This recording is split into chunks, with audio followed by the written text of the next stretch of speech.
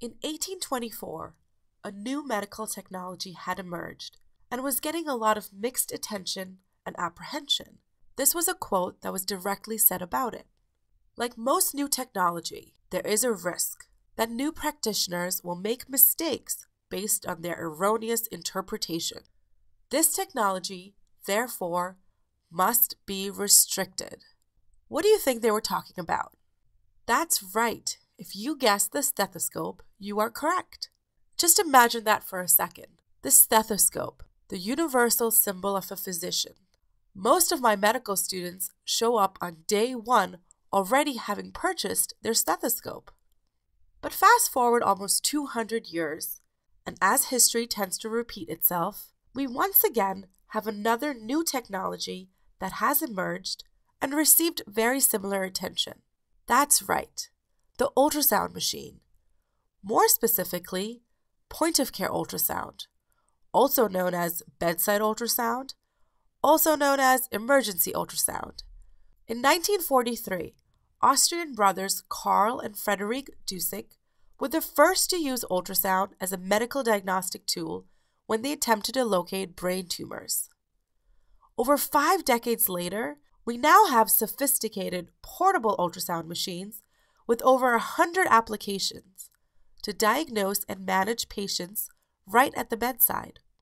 So what is POCUS, or point of care ultrasound? It's basically an ultrasound exam that is performed by a physician at the bedside in real time while assessing or managing a patient. You may perform it to help with diagnosis, with a treatment plan, or to even assess your treatment plan. Let's look at an example. If you had a shortness of breath patient show up, you may decide to use ultrasound at the bedside to look at their heart, and you may diagnose a pericardial effusion. You may then decide to use your ultrasound to guide your pericardiocentesis procedure. You may then use it again to reassess if that pericardial effusion has now resolved.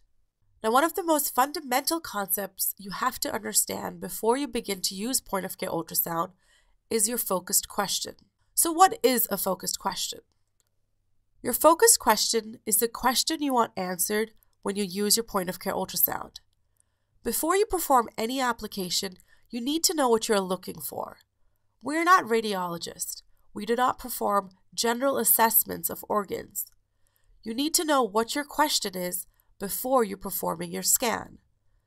Let's look at some examples. If you're performing a renal scan, your focus question will be, is there hydronephrosis?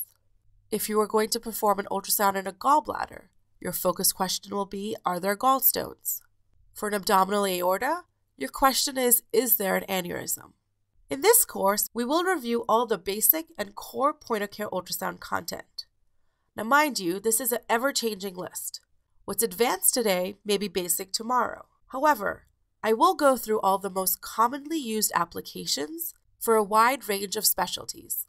Now, if you've never picked up an ultrasound probe, the first time you place it on a patient, this is probably the image you're going to see. A whole lot of nothing. But don't worry.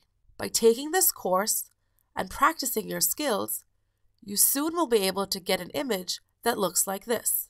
Now, you still may say that you don't see a whole lot, but you will start to recognize that here you have a liver, here you have kidney, and here there's a diaphragm. So I hope you liked this video. It was taken from our CME accredited Point of Care Ultrasound Essentials course.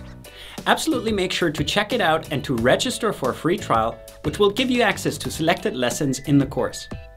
If you want to learn how MedMastery can help you become a great clinician, make sure to watch the About MedMastery video. So thanks for watching. I hope to see you again soon.